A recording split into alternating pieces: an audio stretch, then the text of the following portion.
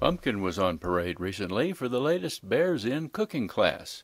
This class was also a fundraiser for the Quetzal Fund, helping young Guatemala Mayan women with full scholarships.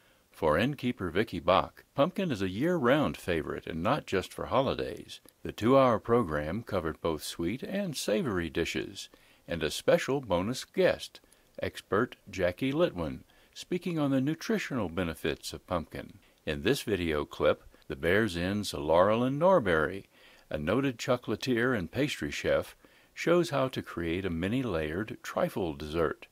It features pumpkin pudding, gingerbread, and whipped cream topped with candied pecans.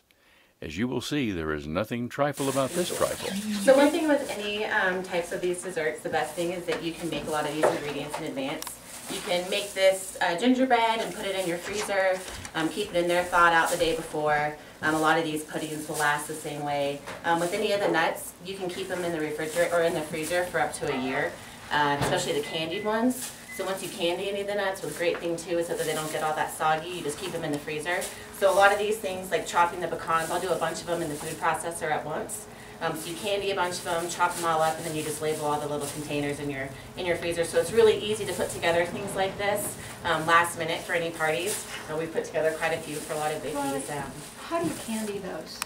So the candied pecans, you usually just start off with like a sugar water base. You bring it up to a boil, and then you can tell by the way that the bubbles are going on the top of the mixture. When the bubbles start going from really fast to a lot slower and they get bigger, it starts to turn more of an amber color.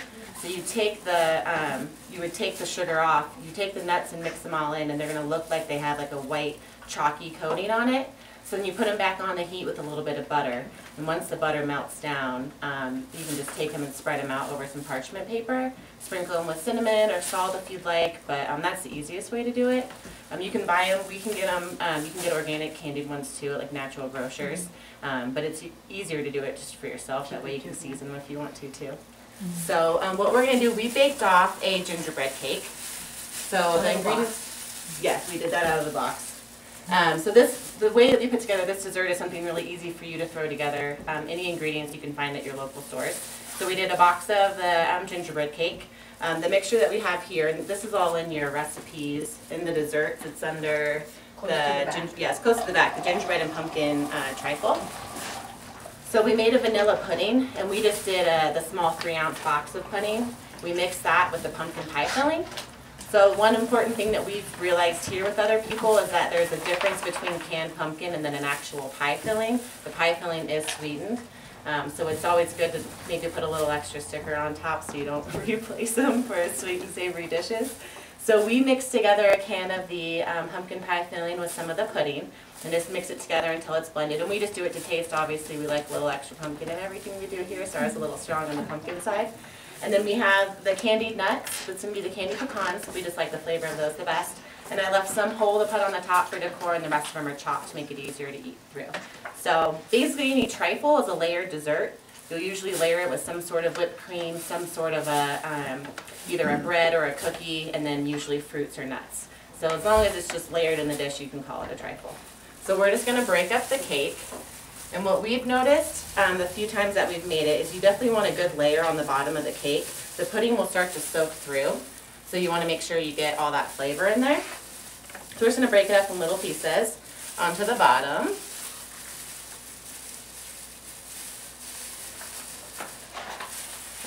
So all my cakes that fall and crack and all that, I can just make a try? Exactly. There you go. I'll tell you what you can do with cookies. Oh yeah. We have even better thing to do with cookies. And what I've noticed up here too with the elevation, when I first moved here, a lot of the things I was baking would start to fall in the center.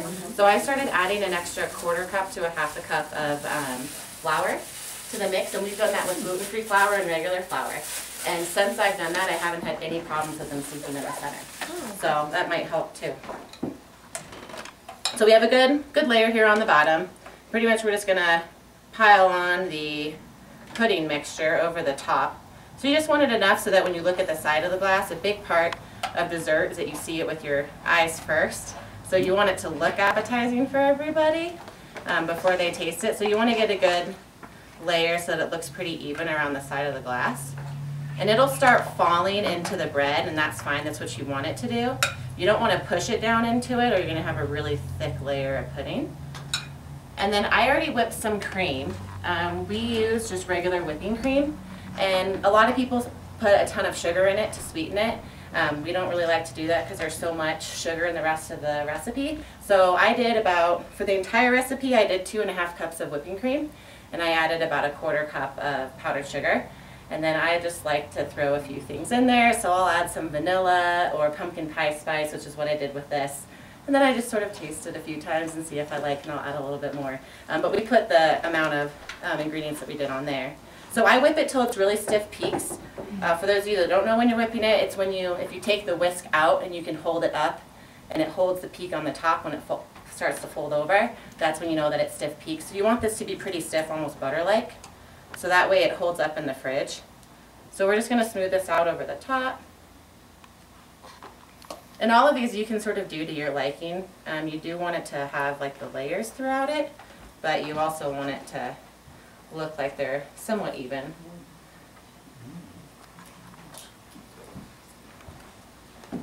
And you can buy Cool Whip, you can do that too if you don't want to whip it yourself, that's fine. We just like the flavor of this because it's a little less sweet. So we'll sprinkle that with some of the chopped pecans that we already have that are candied and chopped. Costco. And they're really good. And then you just pretty much go through and do the same thing over again. And I'm just putting these on so that it's not touching everybody's cake. I don't do this at home.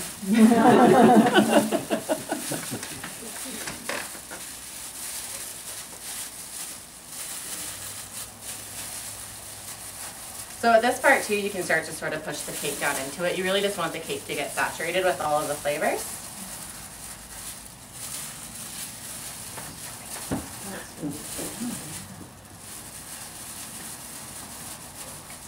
And I usually, if you've noticed, there's a little bit extra of all these ingredients in all the bowls, so I can go snack on them when we're done. That's pretty much the only reason why I do that. It's not fair if you cook for everybody. You don't get to try it all yourself too. We're that. And Laurelyn is gluten-free, and she makes some amazing things that she's never able to taste.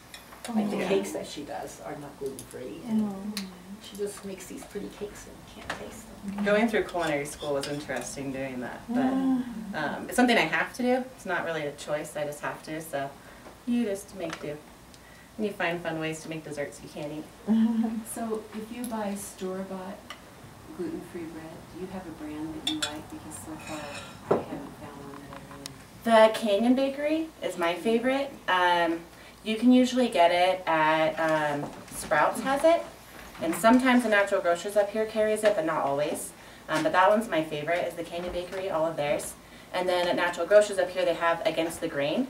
They have great baguettes. Those are my favorite baguettes to get. I haven't tried any of their other products yet, but those are my 2 favorite. And then for any baking mixes, I like Pamela's. So the Pamela's baking mix, the bacon and pancake mix is great. I just substitute that mix for flour in almost every recipe. It's my favorite for breads and muffins. If you're doing a cake, I usually would go with their Pamela's flour. But that to me has the best taste and consistency when you're baking with it. So we've sort of had fun here just trying new things with mixing almond flour or coconut flour. But if you are worried about the gluten structure and actually getting the cake to rise, I would go with the actual flour. So at this point, at home I have a lot of fun little piping tips and bags. Here I just wanted to show something basic. We got some of the basic bags from Walmart for the piping bags, and they have like standard tips you can get for a couple dollars. So when I make the desserts, I like it for the presentation. So I just fill the bag with the same whipped cream, so that's why I did it to the real stiff peaks. So you can just go through and not do that. Well, it was supposed to be little flowers, but I just pulled that out, and we don't have time to do another one. So you would just go through and you can make little dollops all around the top. You can make little flowers. You can make any sort of design that you'd like all throughout it. The whole point is just to get the top layer covered. And if you don't want to do that, it's perfectly acceptable. Yeah, Stuff. you can just smear it all over the top and Sprinkle it with nuts. exactly. And I leave little spaces. I like to go through and decorate it and make it look like a big flower on the top, however you'd like it to look. So usually with that amount of cream, there's enough to fill it to the top. And then I just go through with all the little spaces, and I'll fill it with the nuts on the top, and then drizzle it with the caramel sauce.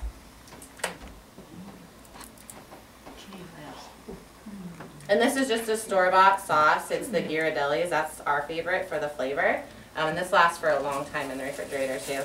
And then I'll just go through and make little designs on the top with candied nuts. And then when you're serving it, you just want to make sure you kind of scoop all the way down to the bottom, get everything in for everybody, and then you can refrigerate it for up to a day. Probably. Several days, actually. Yeah. I've had, yeah. So I think if you whip the cream enough, then you should be able to refrigerate it for a good amount of time. It still tastes really good. And it's really good made the night before so that the flavors have a chance. Should you let it sit for a while before you serve it, or you just make it? Well, today we won't. But, yeah, you could do it like the night before. Yeah, we'll stick it in the fridge and then we'll have it a little while later. Can you say one more time the kind of bread that you were talking about? Oh, it's Canyon Bakery? Yeah. I use they have like a whole grain one, and then the against the grain, it's like a paleo bread. They use, I think it's like a nut base with almond flours. But that one, they have baguettes, and they have a rosemary and a regular one, and they're amazing. And they're frozen. You find them in the frozen section. Okay. Usually with a lot of the gluten-free breads, you should get them frozen and thaw them out yourself, because they don't sell as fast at the store. So if they've been sitting out for a while, then I've just heard that a lot of people have had issues with it. So I always get my breads in the frozen section.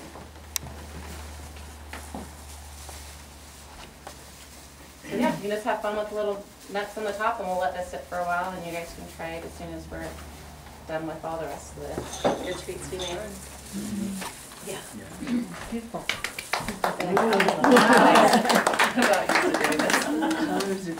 Subscribe to our Bears In video channel for more excerpts to be posted here, and email us for your copy of the Bears In Pumpkin Cookbook.